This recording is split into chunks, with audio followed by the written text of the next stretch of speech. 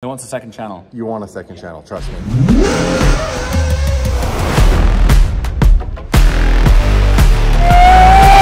Just got a call from the passport office!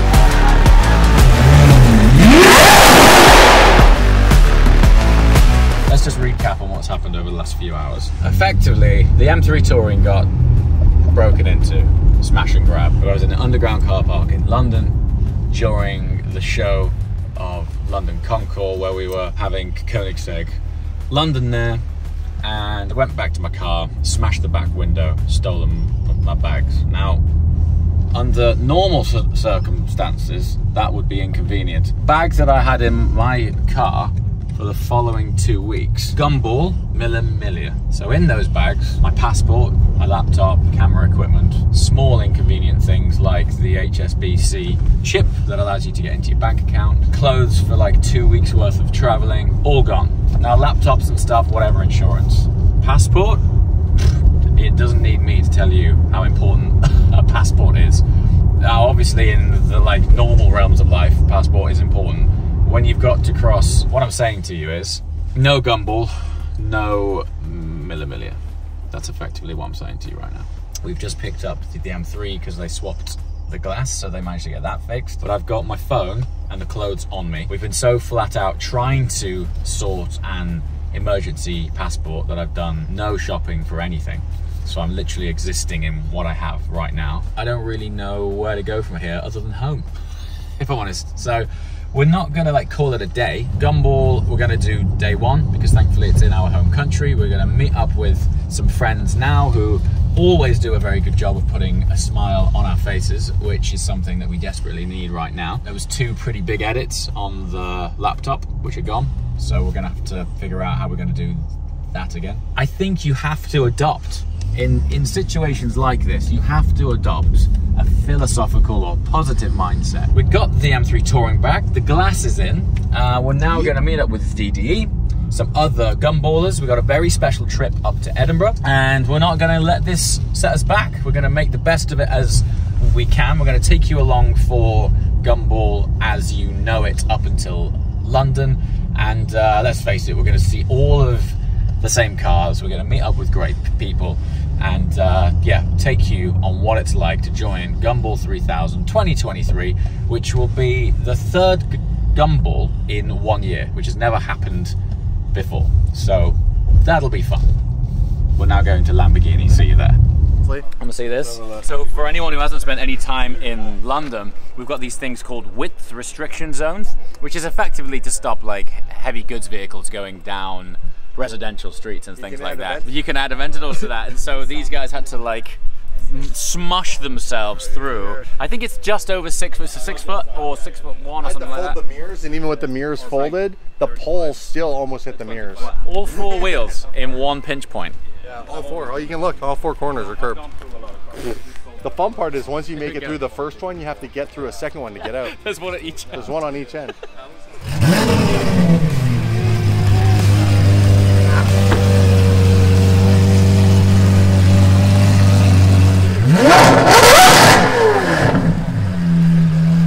I've got friends giving me clothes here because this is what I've got left after everything was stolen.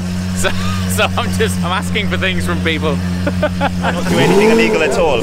And all our cars are stock.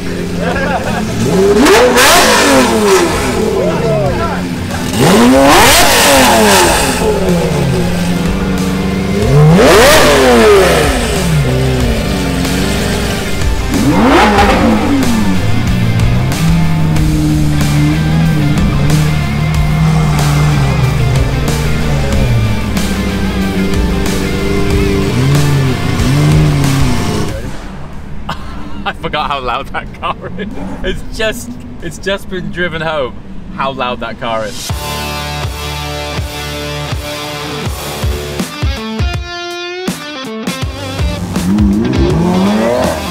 If you can attach all of that, we'll assess it today and we'll have a look, and if it's all okay and if it's approved, then we should be able to issue the new passport pretty quickly, if it's all approved. I just got a call from the passport office! I might be able to get it by Monday!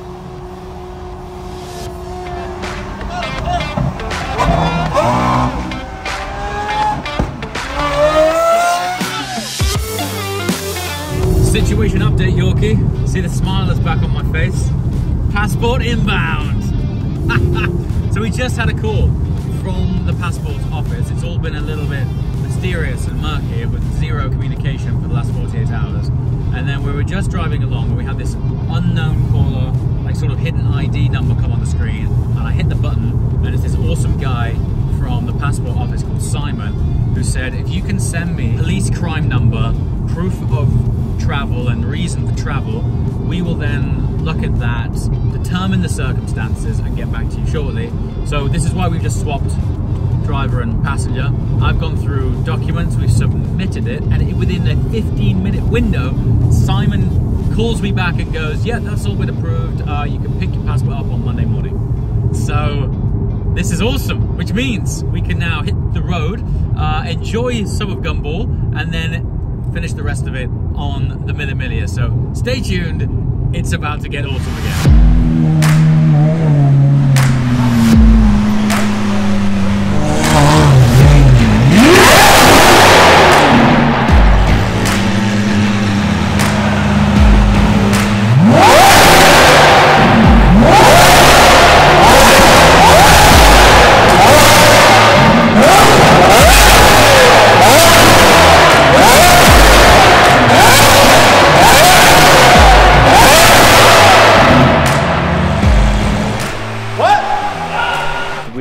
Moved in 2 weeks ago, you know.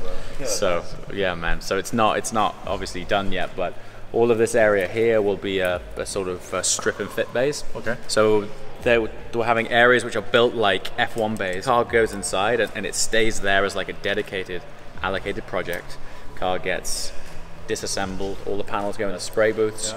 Spray them all, reassemble them, and we're going to treat every car like a race car program. So this guy is having a complete faded paint job from a darker blue to a lighter blue. Because ultimately what you're doing is you're bringing your pride and joy to us. And like, if you tear down at the basics, we deconstruct the car in order to do the job right. And it's quite invasive for something that is like so important to you. Correct. So we want to sort of instill a mindset that we're treating these as if they're ours, and we would want them done like this, in build bays, dedicated person on it, so they're responsible for it, and then just make sure we do it right, man. So yeah. So the Bugatti Veyron is designed to be the world's fastest car. This is designed to be the world's most fuel efficient car. It's the slipperiest car ever made. Yeah, it's the slipperiest car ever made, and it also has an offset seating position. Didn't even get in here. You know what I mean? What's crazy is, for how narrow it is, yeah, it's actually got a really wide door sill. It does. Well, it's a full carbon tub. It's even got Senna windows. James, do you drive this often? No. How did you get this? It was in wrong auction at the right time. Like, it's the wild card amongst all of our cars. I've always been fascinated by the engineering story of it, but also the like aesthetics of it. It's like a sort of Art Deco micro supercar, right? So when they launched, they were like 110,000, and the auction, it was, I mean, look at it, everything's oh, I know. This whole car is carbon fiber. It's like a clean auction, right? Look how beautiful this is. The auction was full of 80s Group B rally cars, and then this thing rolled on stage, and everyone was like, went heads down at the book straight away, was like, don't care. And we were like, literally no one, and we were like, what? It didn't like meet reserve, because everyone was there to buy rally cars, and for whatever reason this was on stage, and no one cared. So I was like, okay, we've been after one, and it went through, and I think we ended up paying like 70 something for it. So much money. Like the Veyron, they probably lost money making this. Did you spec this car? Yeah. How rich are you? Getting there. This is exposed carbon. This is like, what, a $1.5 million car? Yeah, about that, yeah. So these guys went through one of those width restriction zones in London, and there was Albert a guy Bridge behind you that wouldn't allow you to reverse and Oh, turn it was around. a complete traffic jam. Even today, we were in our Uber, and he took Albert Bridge, and he just slowed down for the narrowing. Yes. And the person behind us was, bah! It's in our video. Hear him? Like, what is wrong with people? That's the 7 Series, dude.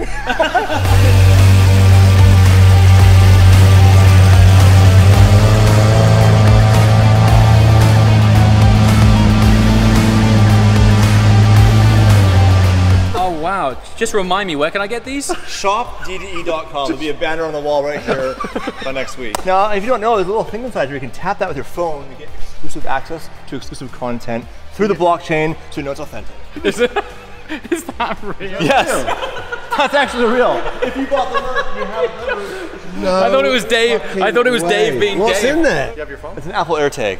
Hey! So if you got a t-shirt or a hoodie, you just scan it. And then we can upload anything. great. So on Gumball, every day we will do a special video with friends. Well, all I got to do is send it to my guys back in Orange County, and they'll put it on there. With the link and then when they send it out, everyone will get a notification. ShopDD.com? Yeah. Yeah, and you ship worldwide, right? We do.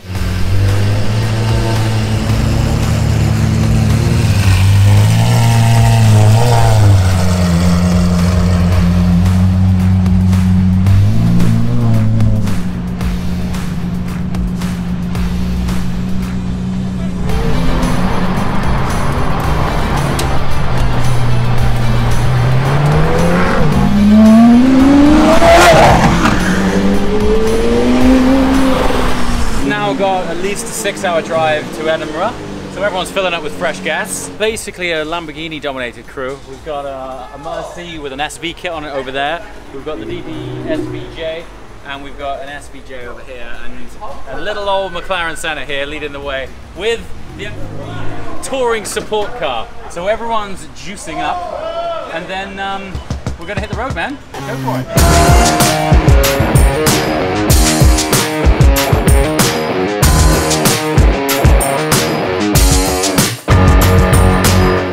Okay, we're parked up. For anyone who isn't familiar with the interior of a Senna, you open the doors in the roof like this. There's no conventional door handle. It is here, and then it pops open. This thing in the sun, like when the sun is on the exposed green carbon, in the garage doesn't do it justice, but in the sunlight, so nice to see this thing in the sun. I'm saying that because most of the year over here, it's not sunny. So, so look at that.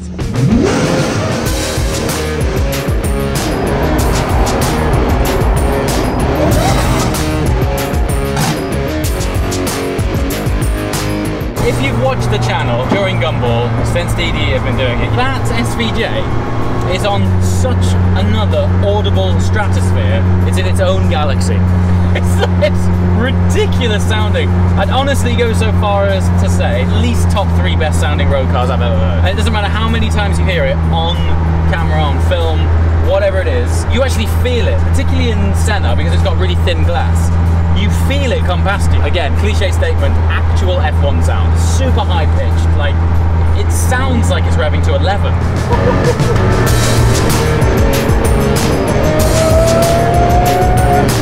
You know it's serious when you can see the flames in the daylight.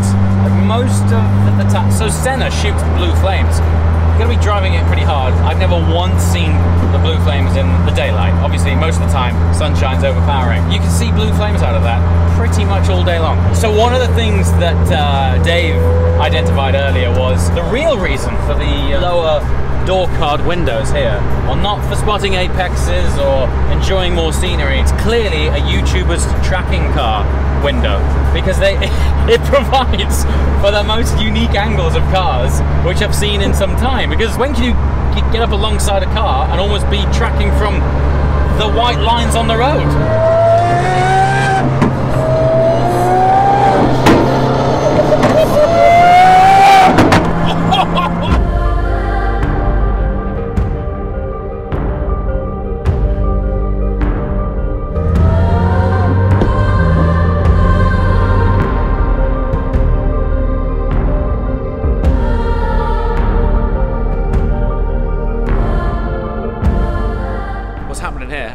We have come to pick up the Koenigsegg.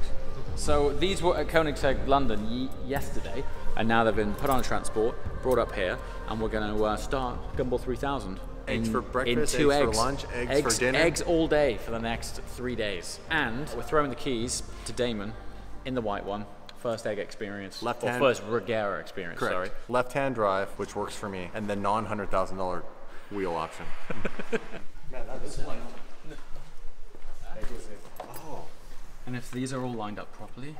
Right, we're now going to the Gumball car park to get these cars stickered up, ready to cross the line on Sunday. Tomorrow's registration day, officially be inducted into Gumball 2023. You look mildly nervous, it's really easy to just super easy. You'll be totally fine. It's wicked. I believe it's easy. It's the type of thing that I don't take lightly. That's all. This is gonna be fun. Other people's stuff, I'm like really like. I appreciate how much trust is involved in letting anybody behind the wheel. It's a real pleasure to have you in it, man. It's really cool. And we're going to be in convoy. We're going to be in convoy. Shake his hand like he's still in the car. Sold. Okay. Ciao, Dave.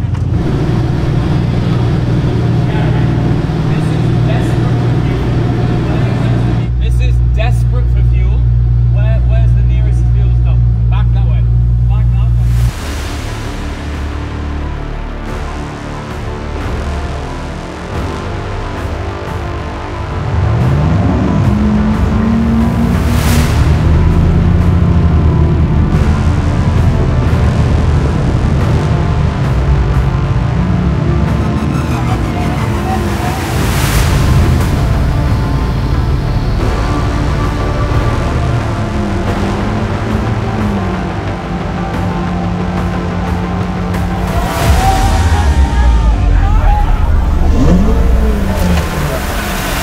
So we just came to the Gumball Hotel to kind of say hello to some friends, park up outside. Kind of caused a little bit of a lockdown commotion. So we're going to vacate. We're going to go to the Gumball car park, get all of the graphics applied to the car, and get them all set up and on brand so that we can park them on the grid for registration day tomorrow.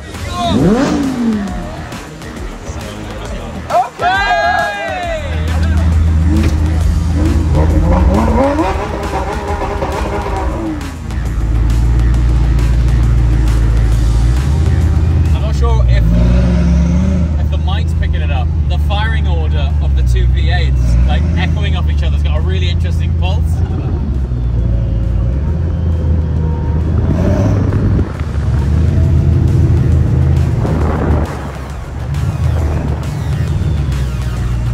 Like considering it's not even the official first day of Gumball, it's getting warmed up pretty quick.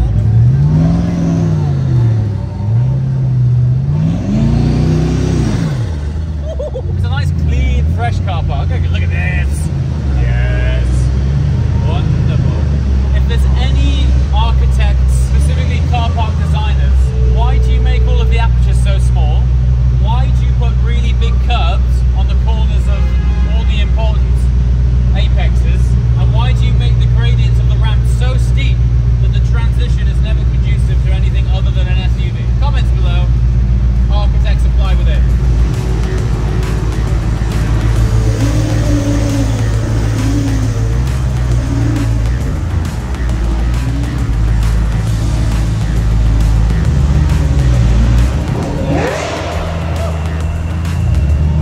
Car park. I take it all back.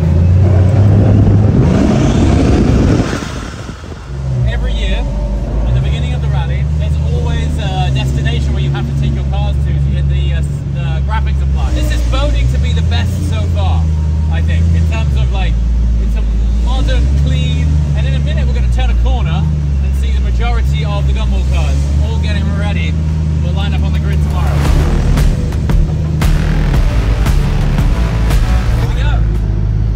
Look at that Gumball level, look at all the cars. I mean, that looks cool.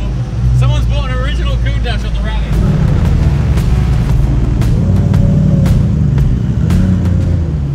It's so crazy seeing Damon drive that car.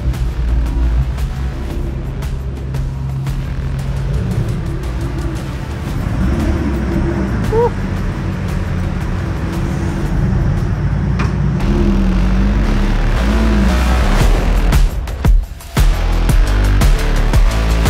Koenigsegg time. What did you think? Genuinely, like, because it's kind of a niche driving experience, isn't it? It's genuinely, when you describe it as a hyper GT car, goes without saying, the ultimate version of what that could ever be. It's so easy to drive, right? Which is cool. It's so smooth in the delivery of the power. It doesn't hang around. Yeah, it's like, and then you let off, and it's like.